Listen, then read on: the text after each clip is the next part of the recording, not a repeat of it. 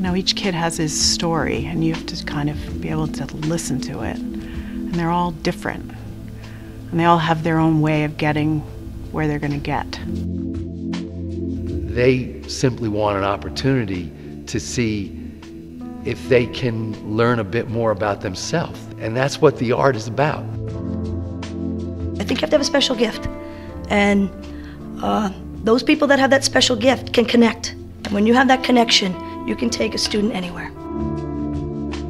If you take each one as an individual and has a special set of strengths and weaknesses and try to prod them a little beyond what they're used to, as long as they do their homework, they'll be okay.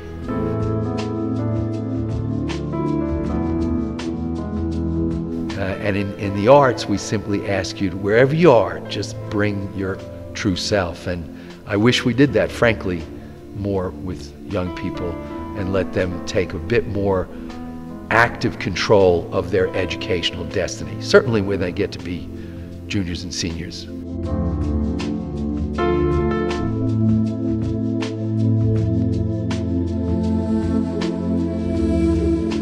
The real art of being able to teach is that active engagement of the kid.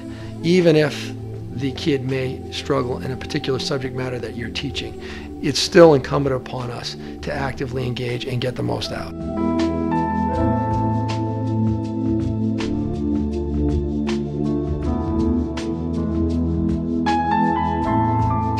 It's just understanding that, you know, sometimes there are different ways to approach things. With math, you can solve a problem multiple different ways, just as with a student. You can approach it one way and it might be the best way for that kid, or it could be the worst. So it's understanding what you need, kind of what you need to find with that student that'll help them.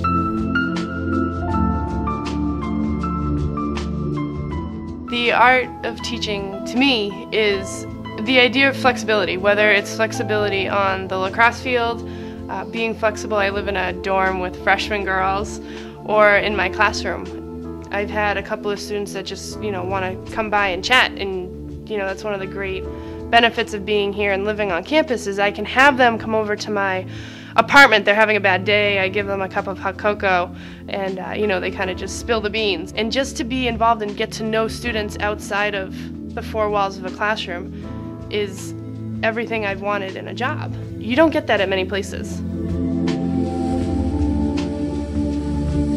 There's so much about that, just being still and trying to figure out what is happening with this child today. How can I help him?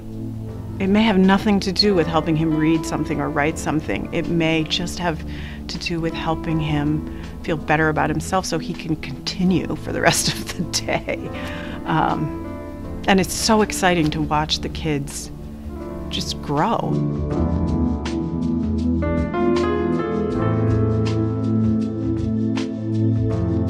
As I said, I've always considered what we do in this office as teaching, because in the broadest sense, you know, if you're going to teach kids, you have to meet them where they are, wherever that may be.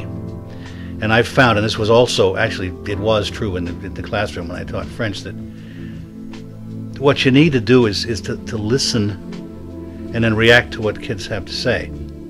Or sometimes in a classroom to react to what they don't say. Lead them along and get them to use their own thoughts and stuff to get to where you want them to be.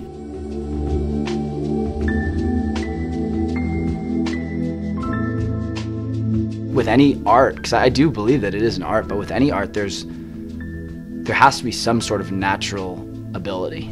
And I think there's brilliant people who wouldn't be able to teach, because it's not, there's some intrinsic motivation that really makes you want to wake up every day and try as hard as you can, and as frustrating as it may be at times, really try to make other people's lives better.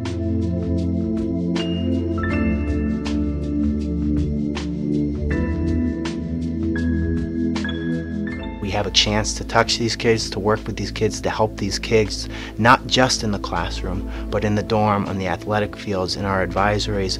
All those moments there are what I consider teachable moments. And again, it's not just about content, it's about the bigger picture. And I think that's something that we do really, really well here.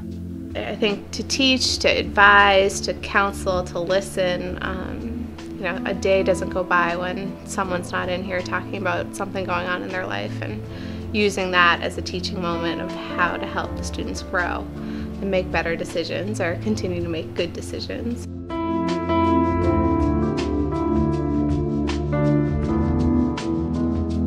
Our job as teachers is to be studying the students that we're working with and learning from them. And I think when students can see that you're really listening to them, that helps them to take themselves seriously and to see themselves as scholars.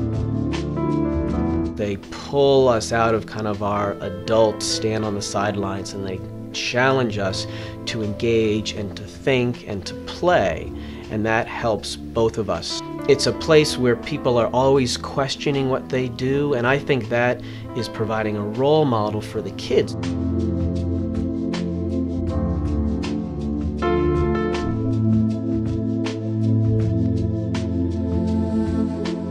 Lawrence Academy was a school I chose. I went looking for ordinary kids who could become extraordinary individuals. The art of teaching, as I said, is kind of allowing the students to become themselves. It's what it really is, and it's helping them on that way. I often describe this school as a place that's very good at taking a kid who's here and bringing him up to here. Children recognize the fact that you're invested in them, and when they know that you're investing in them, they in turn are much more likely to invest in you and to the overall experience.